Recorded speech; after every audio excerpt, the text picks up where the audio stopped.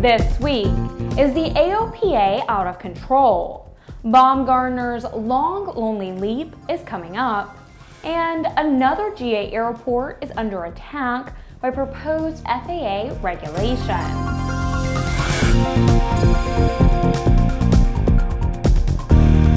I'm Ashley Hale. Welcome to the Tuesday bi-weekly edition of Airborne here on Aero-TV.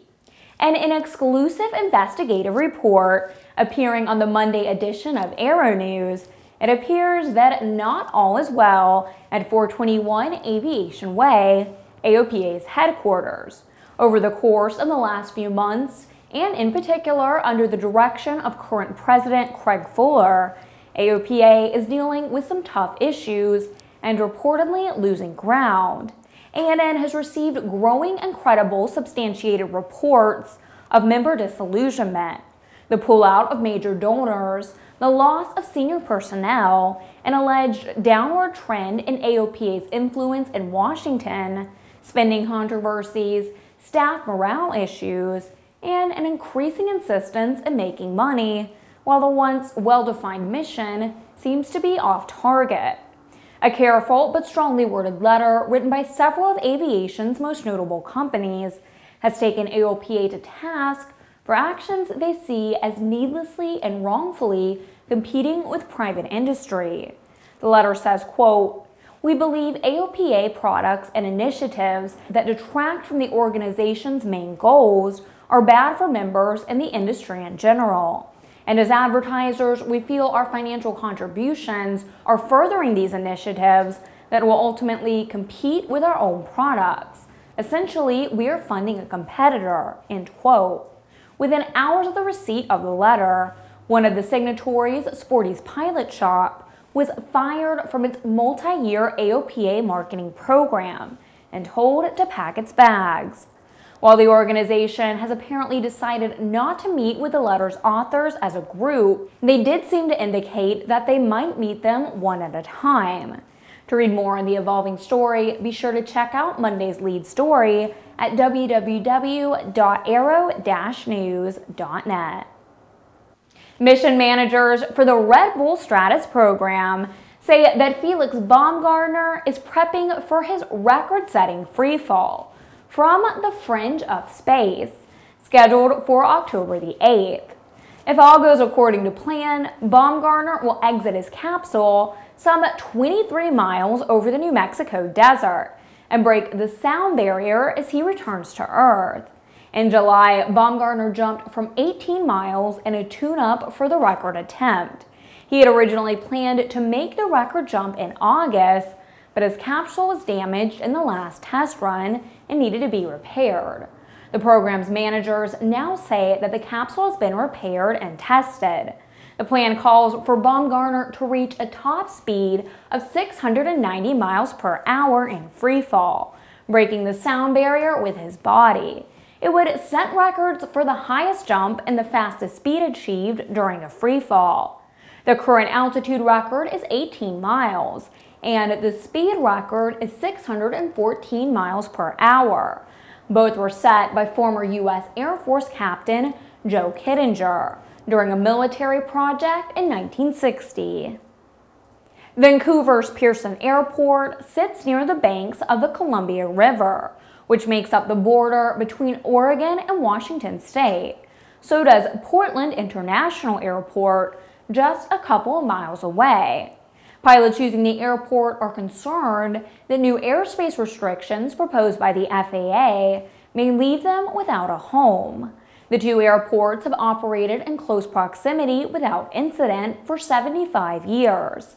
The new plan was to have gone into effect October 1st, but the agency has reopened comments on the plan after receiving complaints from local pilots. Pearson Field Airport Manager Willie Williamson said that the airport generates some $27 million for the local economy, when operations at the airport and the museum on the grounds are considered. He said that flight restrictions could delay pilots inbound for landing at the uncontrolled airfield, forcing them to circle over residential neighborhoods while they wait for clearance. that basically puts the airport out of business, Williamson said. Local officials say the answer to the problem is to build and staff a control tower at KVUO.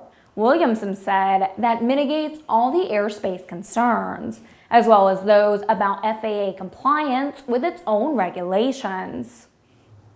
The problem reported with the GENx 1B engine on a pre-delivery Dreamliner is apparently not contained to a single airplane.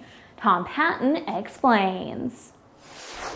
The NTSB is continuing its investigation of an incident which occurred on July 28th involving a Dreamliner that experienced a loss of thrust in the right engine, a GENx 1B turbofan, during a pre-first flight low-speed taxi test at Charleston International Airport in Charleston, South Carolina. As reported in an earlier update, the investigation found that the forward end of the fan midshaft, or FMS, fractured and separated. Now examination of other pre-delivery engines revealed a second GENx 1B engine with a cracked FMS that was installed on a 787-8 airplane that had not yet flown. The initial inspection of all in-service GENx engines has now been completed. On September 11th, the Boeing 787-8F with GENx 2B turbofan engines experienced a loss of power in the number 1 engine during its takeoff roll at Shanghai Pudong International Airport in Shanghai, China. The Civil Aviation Administration of China is investigating that incident, and preliminary findings revealed that the FMS was intact and showed no signs of cracking. The NTSB is participating as the country of design and manufacture of the engine and aircraft. For Airborne, I'm Tom Patton. You're watching Airborne. When we come back, SpaceX's Grasshopper kinda sorta hops.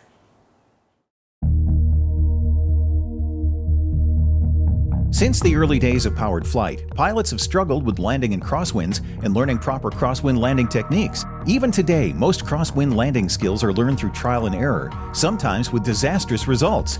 Believe it or not, the most common contributing factor in weather-related accidents each year is crosswinds. The second most common factor is wind gusts. In fact, crosswinds and wind gusts cause more landing accidents than fog, thunderstorms, and icing combined. That's where the Redbird X-Wind SE comes in. It teaches pilots the proper techniques to meet and beat these top 2 causes of weather-related landing accidents. By placing pilots in gusty crosswind conditions for extended periods of time, the X-Wind SE gives instructors all the time they need to teach the pilot the proper techniques for landing in challenging crosswind conditions. For more information on Redbird flight simulations, the Redbird X-Wind SE, and Redbird's entire line of flight training devices, visit www.redbirdflightsimulations.com. Welcome back. If you'd like to suggest a story for Airborne, Aero-TV, our website, or podcast, drop us an email to news-spy@aero-news.net. On Friday, September 21st, SpaceX's Grasshopper vertical takeoff and landing test vehicle took its first test flight from the company's rocket testing facility in McGregor, Texas.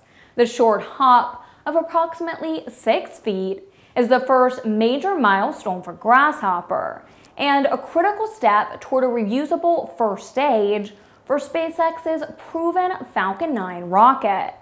Grasshopper consists of a Falcon 9 first stage, a Merlin 1D engine, 4 steel landing legs, and a steel support structure. SpaceX is working to develop vehicles that are fully and rapidly reusable, a key element to radically reducing cost and increasing the efficiency of spaceflight. The rocket is designed to be part of a larger spacecraft system that is completely reusable. The system would allow SpaceX to recover the Falcon 9 heavy launch vehicle after a flight with a soft landing on legs rather than falling into the ocean. Testing of Grasshopper continues with the next big milestone, a hover at roughly 100 feet, expected in the next several months. Honda Aircraft Company broke ground last week on a new maintenance, repair, and overhaul facility located at the Piedmont Triad International Airport in Greensboro, North Carolina. The 90,000 square foot building will be completed next year, with occupancy slated for the second half of 2013, prior to the HondaJet aircraft's entry into service. Honda Aircraft's MRO facility will complement the existing network of HondaJet dealers, with all locations delivering the same customer service experience. The new Honda Aircraft MRO facility includes a 24/7 support center to facilitate maintenance for up to 12 aircraft simultaneously. There will be several back shops for composite and sheet metal structures, avionics, and interiors, and a customer area with a large pilot's lounge, individual workrooms with conference space, and a flight planning room conveniently situated near the aircraft ramp side entrance. It's Tuesday and time for our Aero video of the week.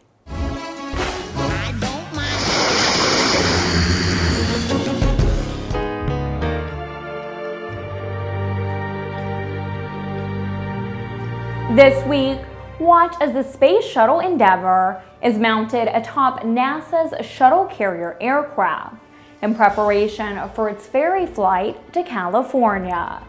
The SCA modified 747 jetliner flew Endeavour to Los Angeles, where it will be placed on public display at the California Science Center.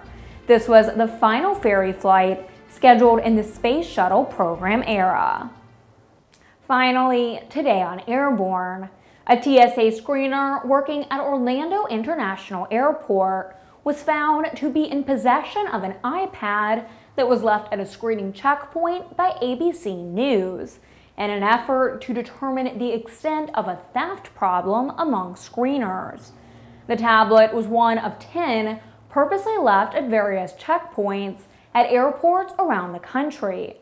The owners of the other 9 devices were contacted by TSA using names and phone numbers clearly displayed on the device's cases, as is the agency's policies. But the tablet left at Orlando continued to be missing for 15 days. The producers had used a tracking app to follow the device from the airport some 30 miles to the home of TSA screener Andy Ramirez. When the news crew got to his home, he initially told them he knew nothing about the device.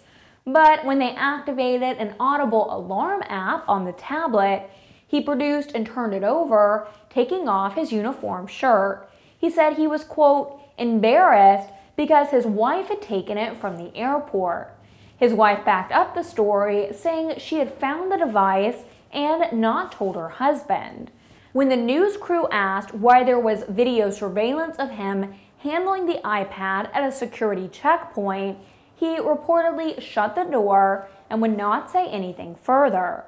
The TSA says they have a zero-tolerance policy for thefts at airports. Ramirez is reportedly no longer employed by the agency. Well, that's our program for Tuesday, October 2nd. Quick, concise, and convenient. You're always up to date when you're airborne with Aero-TV. I'm Ashley Hale, thanks for watching, and we'll see you again this Friday with another edition of Airborne.